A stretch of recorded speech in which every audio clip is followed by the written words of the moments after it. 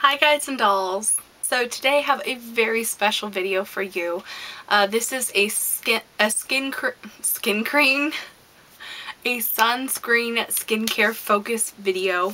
I've been meaning to make this video for over a year, and you guys might come to understand by the time you're done watching this video if you can finish it because it's long. The reason why it took me so long to make this, a lot of my hesitation came from the fact that I'm not a medical professional and I don't want my opinion to be said or seen as such. So here's my little disclaimer. I am not a medical professional, I'm not a dermatologist, and I'm not a physician. So any advice that I give you is from my own experience and also my own opinions and from research that I personally have done. I do have a little bit of formalish training. I had some skincare and sun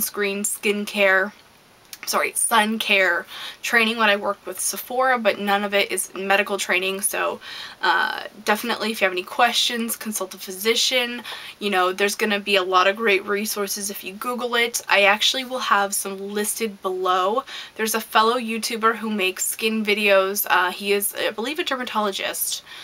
So I will have a link to him as well as a few other resources for skincare and really sunscreen information in particular. This video is not intended to be like, this is a good one, you should go buy this. And yeah, this one's more about like the actual, what are UVB rays, what is physical, what is a chemical sunscreen, so on and so forth.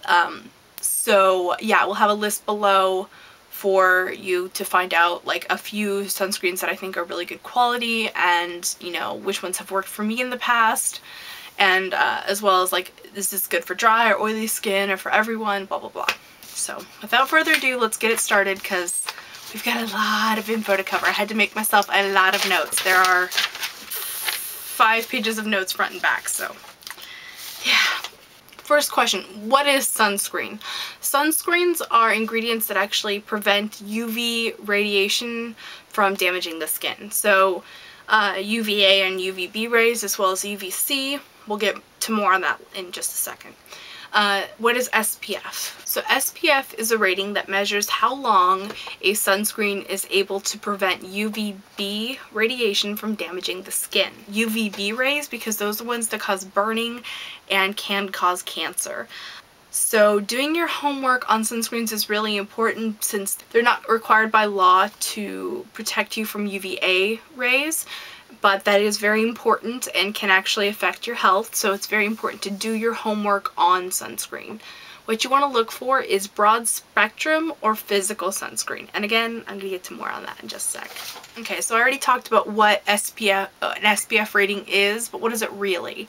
So an SPF of say 15 protects your skin for 15 times longer than your skin's natural barrier function. So let's say that your skin would naturally protect you for 10 minutes and before you would start to burn or have any permanent damage on the skin. So that means that an SPF of 15 would protect you for 150 minutes or roughly 2.5 hours. Now considering that sun damage usually happens within a couple of minutes, 2 minutes of being outside, you get the idea. SPF is not a lesson in addition. An SPF 15 product and an SPF 25 product used together do not equal an SPF 40. It equals an SPF 25. And it's a good solid 25 since you have 2 products and you are doubling up and you're adding extra layers to your protection, which is always good. It's not something you can add up. So keep that in mind. You're not going to put 2 15s on and end up with a 30. If you want 30, you need to put something on that has an SPF 30 because then it's going to have the level of ingredients and level of protection that you need. Okay, so I'm going to kind of backtrack. I'm going to go back to what are UVA and UVB rays. So the majority of rays that are actually on planet Earth are UVA rays, and it's about 94%. Now these are the ultraviolet rays that actually cause wrinkles, leathering of the skin, a general loss of elasticity, I can't say that word, sagging. What UVA radiation does is it actually breaks down the collagen in our skin, and the collagen is the thing that makes our skin you know, springy and bounce back and young and youthful and juicy and all those great things we want our skin to be. And when that breaks down, it's actually irreplaceable, despite what some commercials will tell you about their cream. You can't replace collagen with a cream. That's a whole nother discussion, but that's what UVA rays do. They basically age us prematurely. They also can cause hyperpigmentation or age spots. Not cute, not fun, let's not go there. So a very small percentage actually of the rays that are here on good old planet Earth are UVB rays, about 1 to 6% of the rays that we see, depending on where you live, time of day, etc., etc.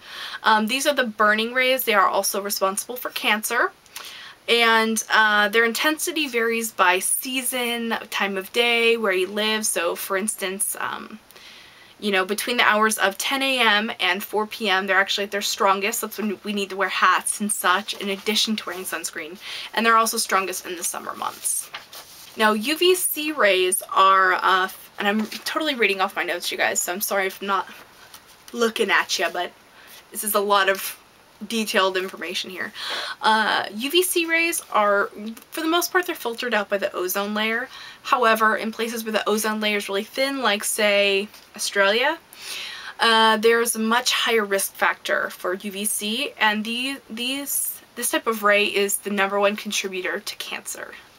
So let's talk about cancers. About 1 million cases of skin cancer are reported a year in the United States.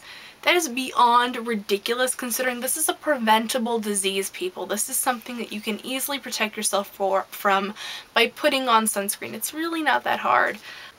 Melanoma is the deadliest form of skin cancer. It's also the second most common. 75% of skin cancer deaths are related to melanoma, and there are 60,000 new cases of melanoma every year. Very sad. Sadly, the largest age group at risk for skin cancer in general is people ages 15 to 29. This is typically the age group that spends the most time in the sun, and it's also the age group that's the least likely to wear sunscreen. So yeah, really, really important. I also want to mention that actually men are at a higher risk for skin cancer than women are, because men don't wear any makeup. So props to us for wearing makeup, I guess. Okay, so now that we've gone on a little bit of a downer with the cancer, I'm going to bring it back to information that's helpful for you, not just, you know, upsetting. So anyway, so I'm going to talk about the different types of sunscreen. Sunscreen. Different types of sunscreen, and I don't mean, you know, this specific product, I mean the actual ingredients themselves. So there are two types of sunscreen. There's physical and chemical. So physical sunscreens are mineral sunscreens that actually reflect or scatter UVA, UVB, UVC rays. There are only two types of, or two ingredients that are physical sunscreens. That's titanium dioxide and zinc oxide. One thing that's great about them is that there's a very low risk of irritation because it's a physical blocker. You don't have to wait before you go outside. You can slather it on and head out the door.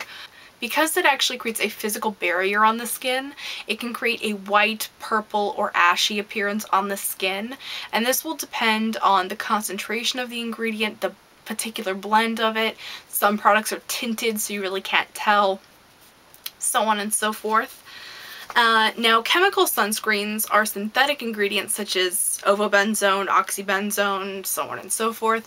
I'll have a full list below of both chemical and physical sunscreens, so you can have a full list that you can, you know, copy and paste if you'd like. Now, these ones actually work by absorbing UVA and UVB rays, so you have to put these on about 30 minutes before you go out in the sun so that your skin can fully absorb the product. Now, the positives of chemical sunscreen is that it doesn't have that whitish cast. Now, for me personally, I've found that if I just use chemical sunscreen only, I typically will still burn. I am very, very fair, and it's just a fact of life that very, very fair people tend to burn easily in the sun, even more easily than people with medium to darker skin tones. Now, that's not to say that people with really dark skin shouldn't wear sunscreen, although they are at a lower risk. you still should wear sunscreen. And chemical sunscreens are typically a good option for darker skin because it doesn't give you the whitish cast, and frankly, who needs that? Now, I also want to mention about the difference between chemical and physical sunscreens. Physical sunscreens protect you from both UVA and UVB rays. Again, it's only 2 ingredients, but they protect you from both. Now, chemical sunscreens will only prevent UVA or UVB radiation. However, when a company makes a product, they typically put a blend of ingredients in to actually come up with a full broad spectrum sunscreen. So like for instance, this one has Avobenzone, Homosalate, I believe is how you say that, and Oxybenzone. So this is a pure chemical sunscreen, meaning that it's only chemical. There are no physical blockers in this, but it does have a blend together, so it has full UVA and UVB ratings. In fact, this one has been tested in Japan, so in addition to having a American rating of SPF 15, it also is PA++. This is an SPF 55. This one has oxytinoate, titanium dioxide, and zinc oxide. So this is a blend of the 2 physical forms of sunscreen as well as a chemical sunscreen. So that's what I really like, is when there's a chemical and a physical in there, and I just feel like I'm really well protected. And this one is a PA+++. So yeah, I just wanted to really compound into you that you need to do your homework on sunscreens, because the FDA regulation in the United States does not actually make sure that things have UVA ratings, so we want to make sure that we have a well-blended, complete, broad spectrum sunscreen. So I want to talk to you a little bit more about labeling. Terms like sunblock and waterproof and ratings above SPF 50 are very soon going to become a thing of the past, since these usually create an illusion that the product is going to protect them longer than products that say water resistant sunscreen or ratings that are at 50 or below. And really, an SPF 55 is not going to protect you any better than a SPF 50. There's no such thing as waterproof. Eventually things will break down in water, and yeah. How to apply your sunscreen is really important. Chemical sunscreens need to be put on before your daily moisturizer or as part of your daily moisturizer so that it can fully absorb, whereas physical sunscreens need to be put on after your daily moisturizer or as part of your daily moisturizer, so that it can fully, so that your moisturizer can fully absorb before you put the physical barrier on top. And then in terms of actual application, you want to put about a tablespoon on your face, neck, décolleté, and ears. The skin on your ears, eyelids, and lips is some of the thinnest skin. It's some of the most detrimental skin to actually get sun cancer, and not to mention what it'll, I mean, I'm just gonna be vain here, but what it'll do to your looks. Not so cute to have, you know, a big chunk of your lip removed because you got skin cancer. So just wear, you know, like lip balm that has at least an SPF 15 and reapply if you're going to be out in the sun for longer than an hour. And then you want to actually apply a full ounce on your body. I know it sounds like a lot. If you put lotion on your skin every day, you probably put that much on, don't even realize it. Now, in terms of reapplication, despite whether you're wearing an SPF 15 or an SPF 50, you are going to want to reapply at least every 2 hours that you're in the sun. So if you put, you know, all your sunscreen on at 8 a.m. and you go to work and you don't see sunlight again until 5 o'clock when you get off work, you don't need to reapply all day if you're not going to be in the sun. You will want to reapply before you actually go out in the sun again, but other than that, you'll be fine. And in terms of reapplying, the companies that are out right now have made it really easy to reapply with powder. Especially like over makeup, like this one right here. This is a powder foundation, and you know, you have to blotch your nose with powder anyway, might as well do it with one that has sunscreen. So I hope that my sunscreen video was helpful for you and wasn't too wordy. I know I've just talked my own ears off for the last 20 minutes that I've been filming this, but yeah, I hope that you guys learned something from this. I know it's like a huge can of worms. I'm probably gonna get tons of questions, and I'm gonna try to answer the ones that I can, but again, keep in mind I am not a medical professional, and if you want to seek more information, definitely your first resource is gonna be Google. And I feel like a jerk being like, Google it, but that's not how I feel. It's just that, you know, that's because it's a great search engine. And also I'm going to link to that other YouTuber who is a doctor who can help you out, possibly just maybe even watching his videos and kind of learning from him. His are a lot shorter than mine, just so you know. And yeah, and then also I'm going to have a list of the sunscreens below for you, as well as a list of some products that I've used that have worked really, really well for me, and a few that were maybe a little too oily for me, but might be good for dry skin, such and so on. And so on and so forth. And I've got a good price blend from $12 or $8, I think, maybe, to like $30 and plus. So yeah, I will see you guys in my next video, and have a great day, and I will talk to you soon. Bye.